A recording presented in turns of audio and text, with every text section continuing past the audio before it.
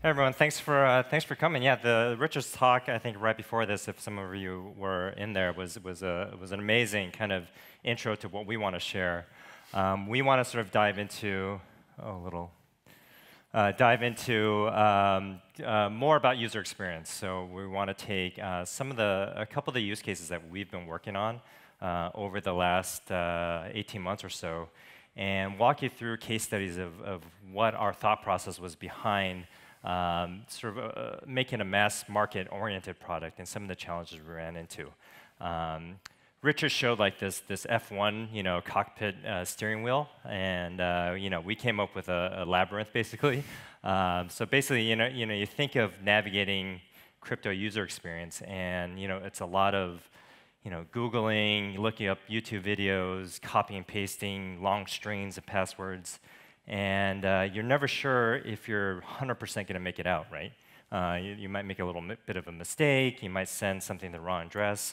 It's not really the ideal that we're looking for. But if we look at the market itself, we pulled this chart from Andreessen Horowitz, who I think got this data from Nansen. But active addresses actually on the rise, and they're steadily growing. So you see last month, there were about 17 million active wallet addresses, which might seem like a lot, but we sort of took that, and if you compare that to some of the monthly average user numbers from popular brands, you'll see this little chart down here is all of crypto right here. So this little pink chart of 17 million users compared to some of these larger brands is quite a small drop in the bucket. And I think we all want crypto to be as ubiquitous as a Spotify or Uber or Amazon or Telegram. So that's to say, I think the danger is we still have a long way to go. We're still, I would say, in the innovator early adopter phase, and we've got this sort of big, what they call the chasm or this gap. We have this big chasm to cross. So how do we get past this chasm? How do we get not stuck in the left side of this chart of the early market? Well, one, I think, barrier is use cases. So I think people don't understand what crypto is for. So if you ask the average mainstream user about crypto, they think of the currency part of things instead of the crypto side of things. So they think about farming yield and airdrops and getting new tokens, but they don't think about, and this was a great thread by Cointelegraph, they don't think about all of the really great underlying benefits of crypto, so transparency, decentralized immutability, and real true peer-to-peer interactions. So we're both product designers by background. We're not developers. So Steve Jobs is like the ultimate product designer. So he had a great quote where he talked about working backwards from the user experience and back towards the technology, and not from the technology to inventing user experiences. So our opinion is that the user experience is really the biggest barrier to mass adoption. We have this incredible technology, but what does it mean to have a great product? Cool. Thanks, Lynn. Yeah, so really quickly about us. This is our team. I think the thing that we really wanted to point out with this slide is we're all very old. So we've been around for a long time. We've worked for a lot of kind of well-known Web 2 companies. I think with regards to crypto, I think we spent a bunch of time at Square, so we come from very traditional fintech. And I think we have a unique appreciation for a lot of problems that actually Web 3 solves, because we had worked in traditional fintech, and we understand kind of limitations there. So I'm going to kind of fly you through what we've built and maybe share some learnings along the way, but very, very quickly. So what we're focused on is, first of all, not a Web 3 product. That's not the pitch. So we're very focused on the use case. The use case is to build products and services for small homeowners, so people that own one or two pieces of real estate. Real estate as an asset class, the largest asset class in the world. This is actually globally, so I think 217 trillion in the world, which is, by comparison, many people don't know this, but bonds, stocks, bonds like 90 trillion, stocks is 70 trillion. it's real estate's bigger than both bonds and stocks combined. And so for us, it's like our focus was at real world assets, like real world use cases. Real estate felt like the right area to tackle with these new kind of Web3 technologies. So what are we focused on? Again, as individuals, small homeowners, the vast majority of real estate, I think around the world, but in the US in particular, is actually still owned by individual people. Just buy one house and then maybe rent out a house down the road. But institutions are encroaching on it. So you've probably seen these kind of headlines around the fact that big companies like BlackRock, Blackstone are going up there buying a lot of single-family homes and selling, basically renting it back to the individuals. And we like this idea, and it kind of dates back to our Square days as well, where we build products for small businesses that kind of like, okay, what is it that the big guys have that the little guys don't? And institutional investors, they have the tools, right? They have access to really good real estate data, so they can make really good decisions. They have access to lawyers and legal contracts. They have access to capital, right? These are really important things. So the reason we love Web3 is it's meant to solve all of these things, right? You have, oracles, obviously Chainlinks. We love Chainlink because it's a way to democratize data, right? Smart contracts effectively could replace lawyers and be global, and of course global payment rails. Again, having built products that just do payments in the US, trying to get out of the US is very, very difficult. And fundamentally, we think this is one of the biggest use cases that actually has the potential to create a global economy, including for real estate. So what's the first step? We got to network real estate. I'm going to get into this. Is going to be kind of controversial. A lot of people have tried to do this. I'll share our approach. So how do you bring real-world assets on chain? You effectively have to do a Tron type thing, which is you kind of have to zap them and they have to be available on chain. We've actually come up with a model that's kind of different than the standard approach. So if you guys are familiar with real-world assets, this is what happens usually. So you have a real-world asset. Let's take a house, and you want to NFT the house, right? That everyone's heard about this. So what you do is you have to recapitalize. You have to buy the asset kind of all over again. You have to convert this asset to an LLC. The LLC can be wrapped inside of an NFT, basically illegally. The whole process takes weeks, and if somebody steals the NFT, technically right now they would steal your house. So I think everyone, if you're in Web3, you've heard of all these problems. We really focused on this.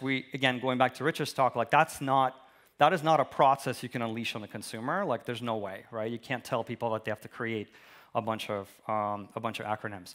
And so our approach is actually like much more, I think, much friendlier. So what we do is we actually, instead of syncing to, instead of recapitalizing the asset, essentially, we just sync with real estate databases in the US. All information about real estate and ownership is at the county level. So we actually have very old school databases. Think of it like mainframe computers. What our product actually does is synchronizes with those databases, keeps that information in sync. We actually can generate an NFT and on the end, but the NFT basically just represents data that lives in the county. No need to recapitalize, all those things, and no need to change ownership. Process takes minutes, can't steal the asset. I'm just going to fly through it. This is a product we built. It's called Property App. It's live today. You guys can check it out. If you own a piece of property in the US, you can actually go through the whole thing. Starts with an address. You search for your house. We do an IDV process where we verify you actually you, and we check that against government databases. You get a dashboard, shows you a value of your stuff. We actually generate an NFT and the wallet, but it's abstracted per Richard. I'd love actually to get Richard's kind of marks on where we are, in terms of his thresholds. But you can save it as an Apple Wallet pass, which is something people understand kind of better than saving something to a wallet.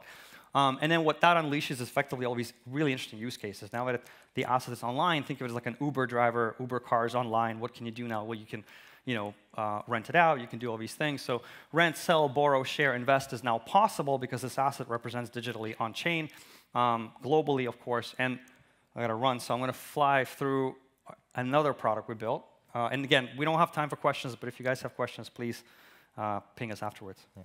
Yeah. So one of the use cases that we first ran into that would be easy to open up for a homeowner is a lot of homeowners rent out their home, essentially. So we've built Rent app, and this is another app that's available for homeowners. You can go see it at rent.app.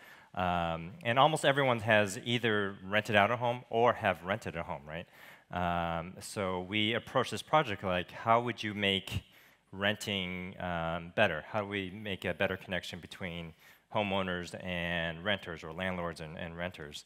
And does having it on chain and does crypto make it better? Because I think that's the ultimate question is like, let's not build this just to be on chain. Let's make it so that it's fundamentally a better experience. So you might ask, how do you do that today? Why wouldn't you just take some ETH or some Bitcoin and I get your wallet address and I just send you ETH or Bitcoin directly? And obviously, I think that's in the real world that would be like paying your and a lot of people do this. That would be like paying your landlord with an envelope of cash or writing them a check. It's not great. It works, but there's no context for the current transaction. There's no history that's recorded. You don't know why. If you need to go back 12 months from now or a year from now and try to find out what was this transaction for? There's no official record of, okay, this was for rent for October for this particular address. And it doesn't build any kind of reputation or credit for the renter or the landlord.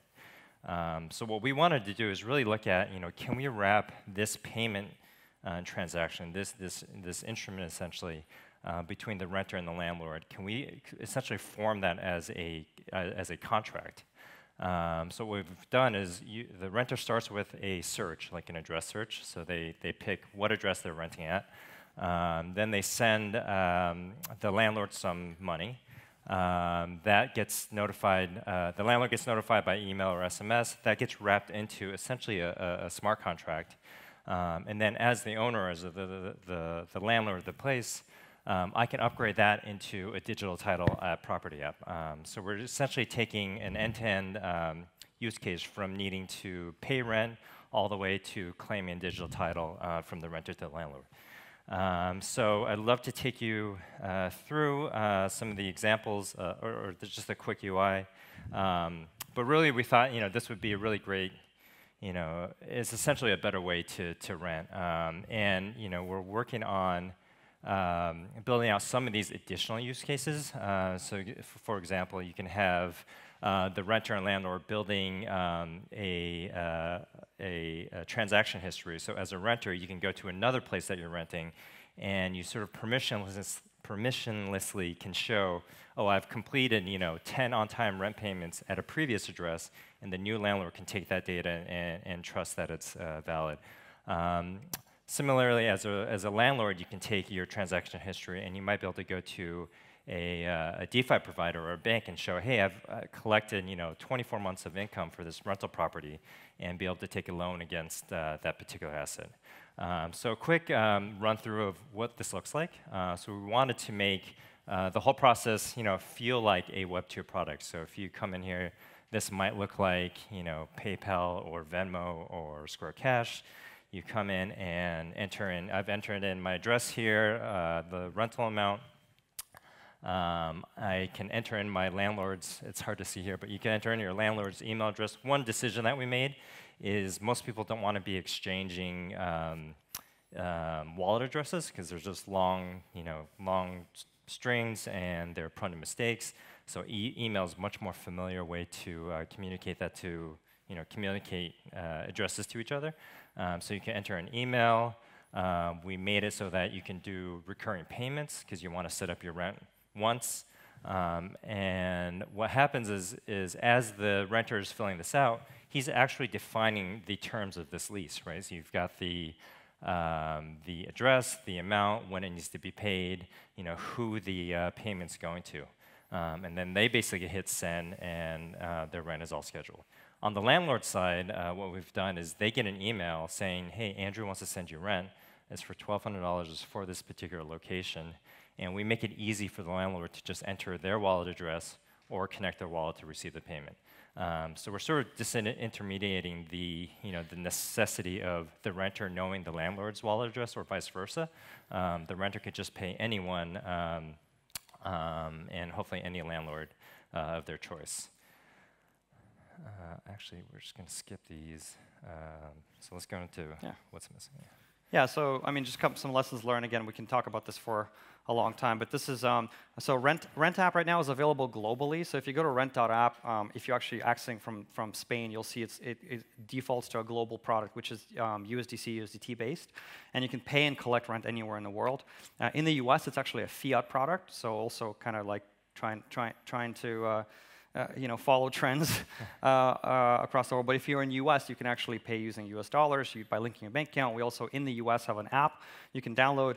So global product, some interesting findings, because that's been live for about a month now. But onboarding is still, so we don't handle creation of wallets. We assume on both sides you have wallets, because that was kind of the MVP of the product. But certainly, I mean, onboarding, generally speaking, I think renters, people understand stable coins. Landlords tend to be older, tend to be much more conservative, and so off-ramps are really, really important. And that process just needs to be way, way simpler, where it feels like you're just adding a bank account. You're not thinking of transferring all of these different currencies. I mean, we're struggling right now with Polygon. We really like Polygon, but the process is, hey, we support USDC on Polygon. Just doesn't make sense to anyone, right? We have to type in all these FAQs to explain to them why that's cheaper, and it effectively boils down to it's cheaper, and effectively you want a UI that just says, do it fast and cheap, or do it slowly, and because you don't want to create a different type of wallet. So that whole space right now is really rough with L2s. Identity is trying to figure out easy ways to to identify yourself to the extent that you want to. Right now it's a fairly anonymous product, which has some downsides. Lots of stuff needed. Again, kind of crypto ramps. Actually, crypto ramps. There's a lot of crypto ramps. The problem is that it's really expensive. So for a rent product, and that applies to a lot of big use cases, 1% tends to be the cost. And coming from traditional fintech, 1% is an obscene amount of money to spend on a transaction. And in rent, around the world, rent is considered to be free. People aren't willing to pay $1 to pay rent. And so basically anything over $1,000, rent being a prime example, it's just a non-starter. What we have today, the off-ramps and on-ramps, the cost is prohibitive. You can't build anything. You're better off building using traditional Rails. Sorry. I'll go back. Did I miss something there? Yeah, I think we'll cover it. Yeah, messaging. Yeah, I think we can wrap it up here. Then what do I have here? What did you want to say with this slide? That was it. No. Let's get out of this labyrinth. Yeah, cool. Yes. Thank you guys again. Both products are live. We'd love to get your thoughts. Please use them. Again, property.app, rent.app. Check them out. They're slightly different if you're in the US versus globally. We're on Twitter, Telegram, email. Please, let us know what you think. Thanks. Cool.